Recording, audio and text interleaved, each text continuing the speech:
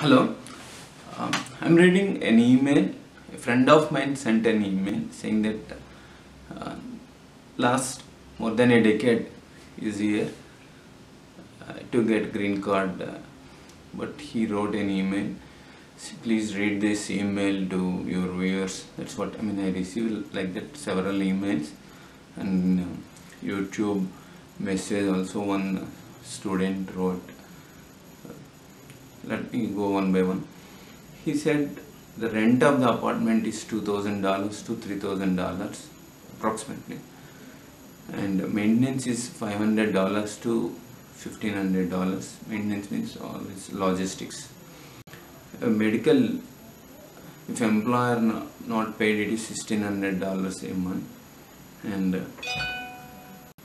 okay, then if paying medical is $1,000 and tax is $1,000, and cases like him, like two stations. In one video I explained about per diem, right? So staying in room, share room, $600 to $700 depends, and also commuting it cost around $3,000 a month.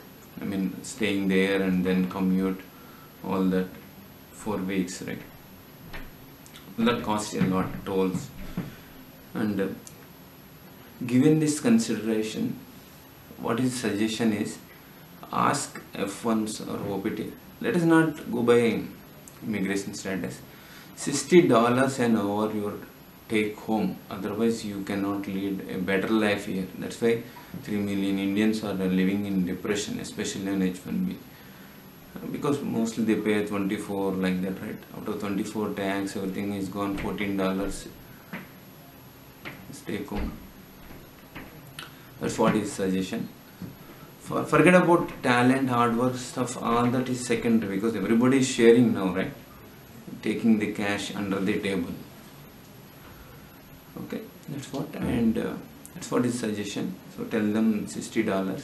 So his monthly income must be paid by employer is $8,000 a month, but he is getting only $4,000 a month, and also employer may not pay bench, take a forced leave letter or something. They recover medical when he get a project. At least 2 to 3 months in a year for last 10 to 15 years, no project, no salaries, bench. But I don't know how they guys get green card, because last 5 years before you applying for 85 or receiving green card, if there is a term called bench is illegal. LinkedIn, some they are doing bench sales also, I don't know, illegal, and they receive green card. God knows how they receive it. So that's what is the story, more or less.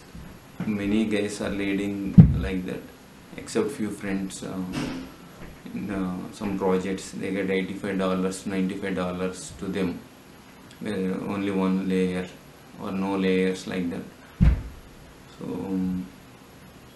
he also wrote, going back to India with the family by walk is much easier than leading this stupid, pathetic, worst pimping kind of a mushroom kind of H1B life is leading here with this given blood-sucking Indian inks.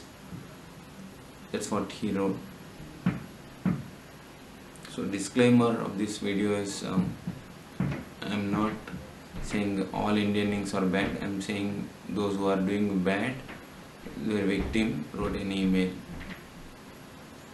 Some of them are not sharing it. Thank you.